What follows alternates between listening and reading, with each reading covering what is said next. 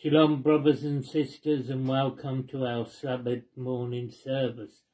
And it's the 23rd of December, and tomorrow is Christmas Eve. And we'd just like to share, or Kai would like to share something about the true meaning of Christmas. But first, I will say an opening prayer to invite the Spirit with us.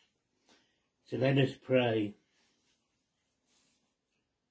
Our most gracious, beloved Father in heaven, we thank you for this Sabbath day, that we can come unto you and you can be with us in spirit, Lord, as we learn about you and get to know you more. As we come to this Christmas time, where for many people it's the only time they think of Jesus, and let's open their hearts and let people see that they can have a relationship. So God, we invite you to be with us. And I say these things to your gift to us, Jesus Christ. Amen. Amen. Good morning, brothers and sisters. I'd like to just say a few words about the true meaning of Christmas. As we know, we all have happy merriments, presents, parties, family get-togethers, and sometimes some of us, not all of us, forget the true meaning of the season, and that is to celebrate the greatest gift of all anyone can have, brothers and sisters, and that is our Lord and Saviour Jesus Christ. He is the true meaning of the season. And I would also like to say that no matter what your faith, religion, colour of skin, where you are from, no matter what your faith or beliefs are, we are all brothers and sisters of our one true God. So, shalom, my brothers and sisters. God bless you all. Thank you, Brother Kyle, for that. As we take time now, we will look for the prayer for peace.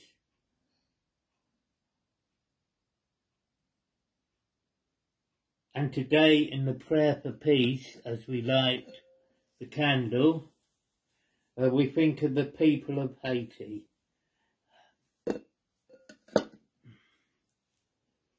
Today in our prayers, remember the people of Haiti. In the name of Jesus Christ, welcome to the time of prayer. So this happens in the temple all the time in Independence, Missouri. The scripture reading is Isaiah 42, 10 through to 12a. Sing to the Lord a new song, his praise from end of the earth. Let the sea roar and all that fills it, the coastline and their inhabitants. Let the desert and its town lift up their voice, the village that Candace inhabits. Let the inhabitants of Salas sing for joy. Let them shout from the tops of the mountain. Let them give glory to the Lord and declare his praise in the coastlands.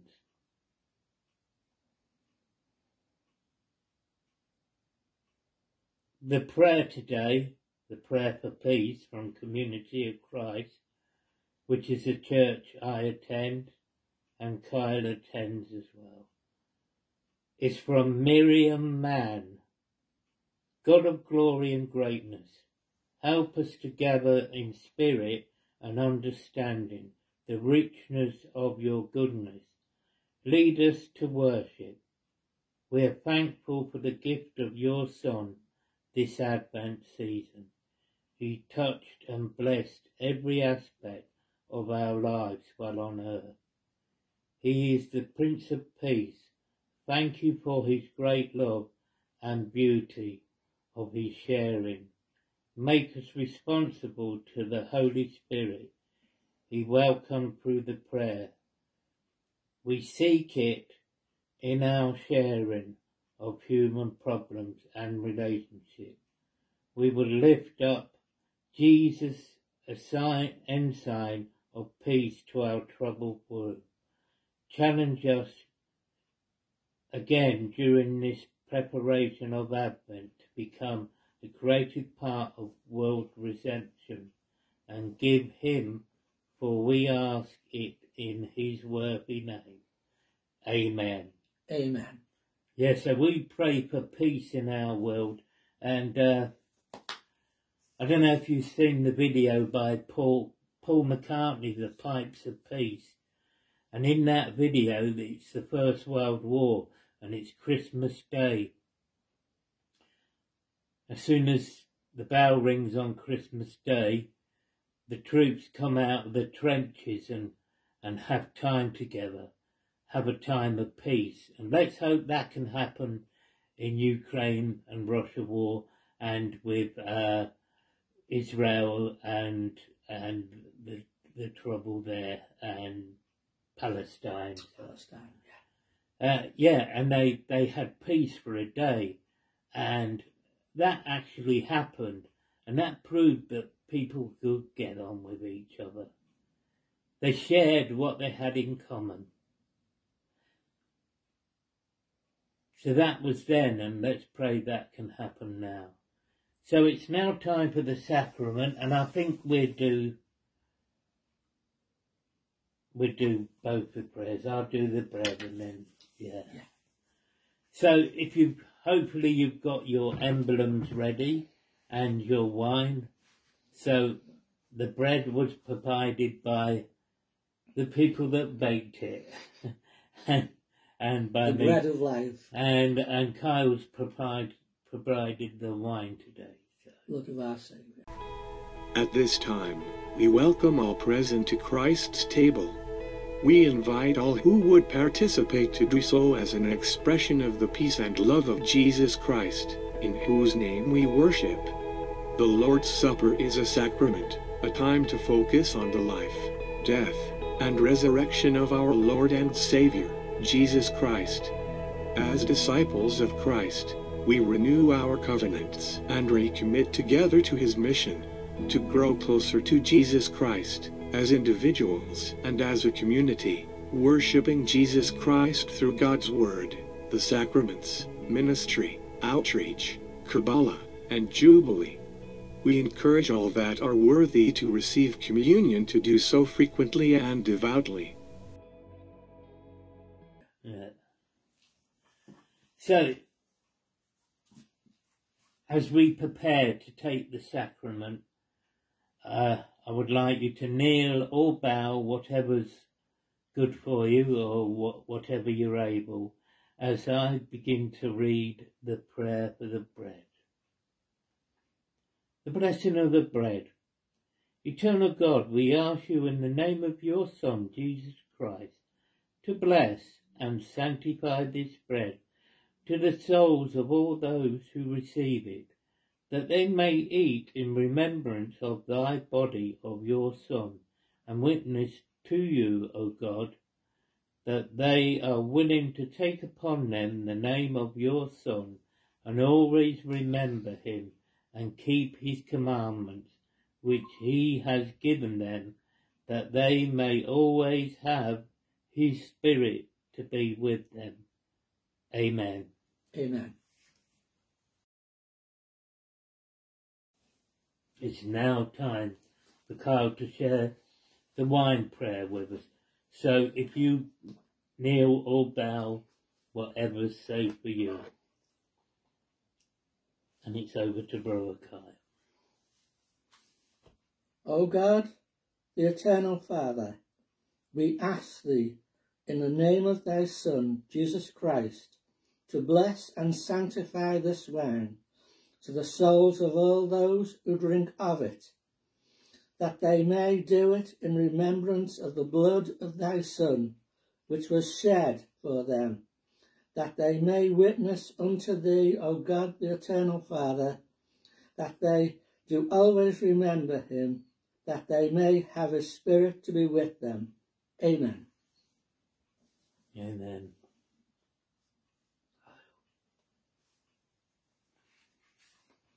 Now, as we have time to ponder as we ate the flesh of Christ.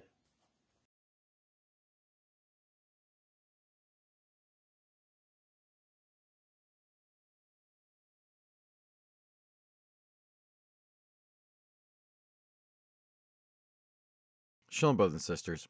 This Sabbath is the Sabbath just before Christmas. And so I really wanted to talk a little bit about the birth of our Savior. And yet at the same time, there's something that's really been weighing heavily upon my heart. And I feel really impressed by the Spirit to share the story of the birth of Jesus in the Book of Mormon and talk about how it's relevant to us today. As I've mentioned in other videos and other things I've written, I am a huge fan of the Book of Mormon. I love the Book of Mormon. It's obviously scripture to me.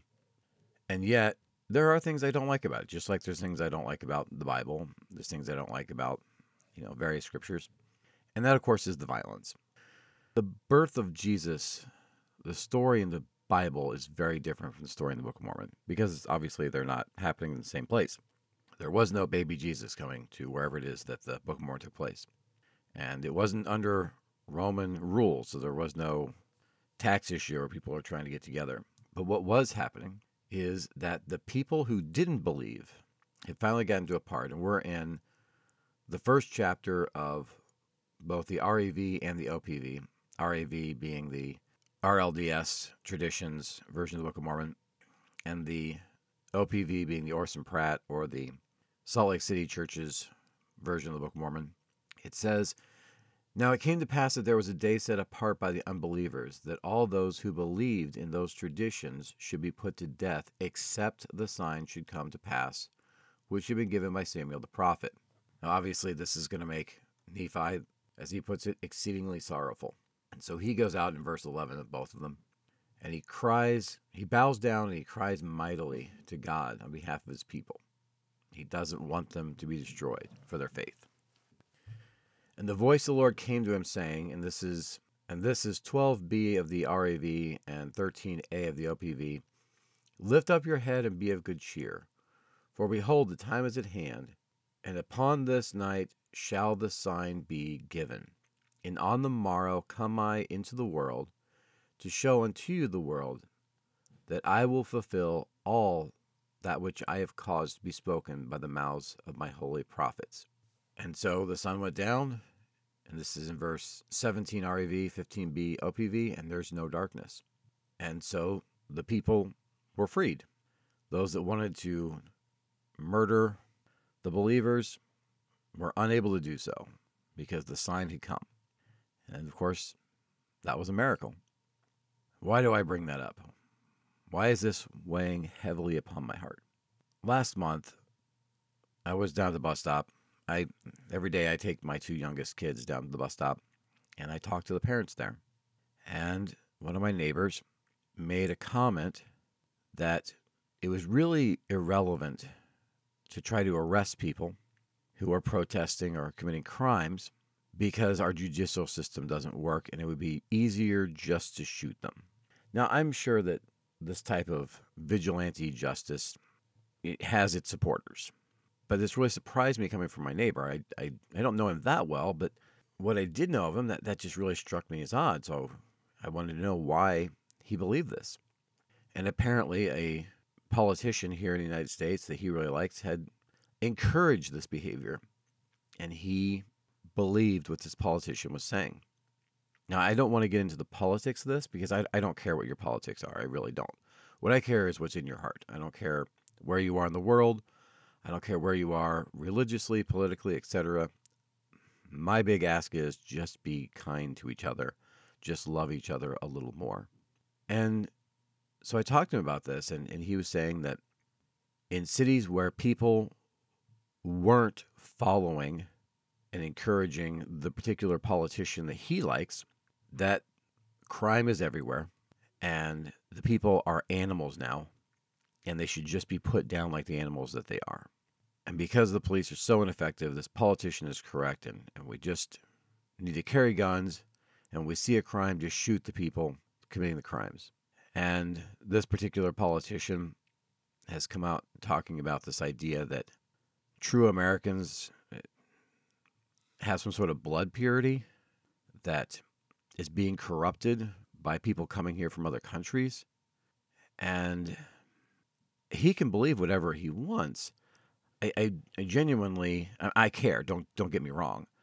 But I don't feel a need to change his opinions, although I would love for the Lord to change his heart. What bothers me is the people that are eating it up and believing it. And I don't think that what I'm saying here is in any way, shape, or form political. I think the problem is that the love of mankind has waxed cold in the heart of these people, or this politician would just be another nobody out there spouting rhetoric. Anybody can go on YouTube. I mean, I'm doing it right now, and throw out their 2 cents.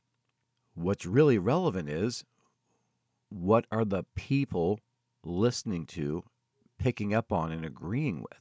And this isn't a problem merely in the United States alone. I don't want to get into the politics of the UK leaving the EU, the European Union. What I do want to do is point out that the biggest reason that I heard over and over again, and again, I'm in the United States, so I'm hearing it from somewhere else, and so I don't want to judge that nation or those people. The thing I was hearing a lot was that there were people coming in from other countries, and that certain UK citizens didn't like it, and enough of them didn't like it, that they wanted to leave the European Union. Now, whether a country should be a part of the European Union or not, it's none of my business. I'm not in a country that's in the EU. As a minister of Jesus Christ, what is my business and what I do get concerned about is, again, this idea of the love of mankind waxing cold. Why did Russia try to annex Ukraine? Why is there a war between Israel and the Gaza Strip? Why can't we find peace? It's the same problem that we have right here in the Book of Mormon. Instead of saying, I believe what I believe and I respect your right to believe what you believe, these people are saying, if you're not like me, we don't like you. We want to control you. We want to tell you what to do, where to go, how to do it. Or we just don't want you around. Or worse, we just want to murder you.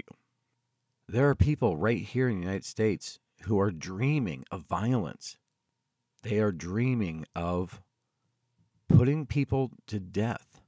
There have been people that have literally traveled from one state to another because they think they get to use their guns to murder someone.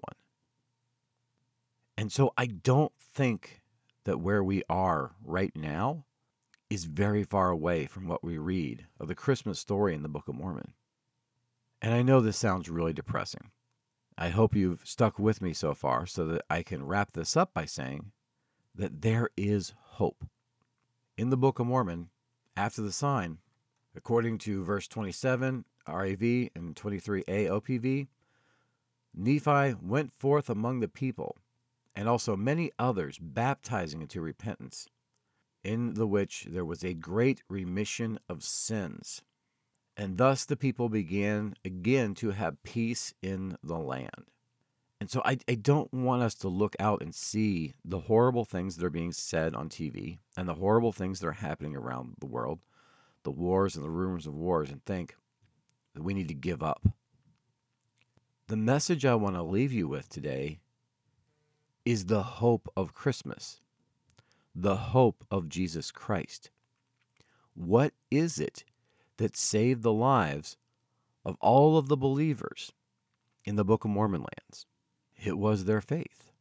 And brothers and sisters, I do believe that if we have faith and we can love others, truly love them where they are, refuse to fight and bicker with them when they come to fight and bicker with us, but instead just let them know, I love you. I accept you. You don't have to accept me. It's okay. I'm a Christian. Jesus told us to love our enemies, and I don't see you as my enemy, but I know you see me as your enemy. But I want you to know that that's okay. I'm not going to fight you. I'm just going to love you. If we can do that and mean it, and I can tell you, I do that all the time online. It drives people crazy because they want to fight. but I'm not going to fight with them. And what happens is, eventually, they go away. And there have been a number of people who, you know what, they're not coming and being a part of the fellowship. They're not suddenly changing who they are, their opinions. But they do realize that I'm not the person they assumed that I was. And I start hearing things like, I never thought I would say this, but I agree with you. Because contention does nothing but build walls. And that's what Satan wants. He wants walls. Jesus wants bridges. He wants hope. And brothers and sisters, we cannot just roll over and take it and give up and think that there is no hope. But giving up hope isn't going to get Jesus here any faster. Our job is to love and to hope and continue moving forward in Christ no matter what happens, just like Nephi did. Because we're the believers. The Lord is in control over all things.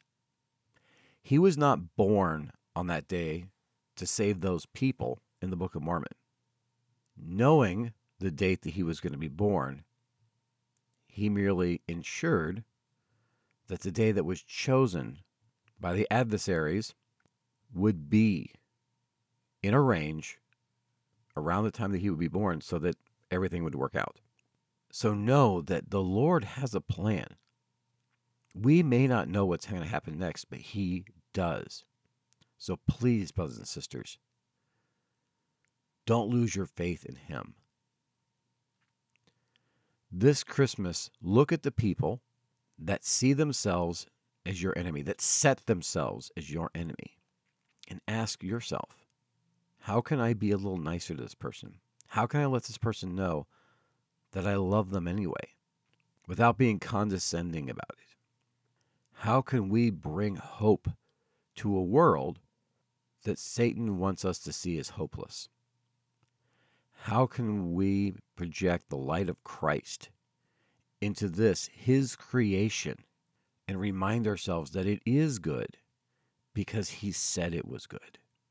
So, brothers and sisters, let's set politics aside. Let's set religious, sects, and theological differences aside. Let's set aside all the things that the world uses to divide us. And let's be one in Christ. Let's bring a little more hope to the hopeless. Let's bring a little more joy to those that desire us to mourn. And let's remember the miracle of the birth of Jesus Christ, not just on the day that the world has chosen to celebrate him, but every day throughout the year. Let's remember this story and the hope that was given to the whole world in the birth of Jesus Christ. That's my message, and I leave it with you in the name of Jesus Christ. Amen. So thank you. That concludes the sacrament for today. So this week we've got a busy time. We got Sunday service tomorrow, and we've got a Christmas Day service at Community of Christ in Claycross. And then me, David and Brant, and hopefully some others will meet on Wednesday night for the prayer meeting. So in the prayer meeting this week, we prayed for all those that are on their own, and we also prayed for peace, so that the conflicts could just take a time out and enjoy the peace of Christmas. So from me and Kyle, we wish you a Merry Christmas and a Happy New Year. And we say that word, which means peace. We say that word. Shalom. Shalom, brothers and sisters. Merry Christmas, brothers Merry and Christmas. sisters.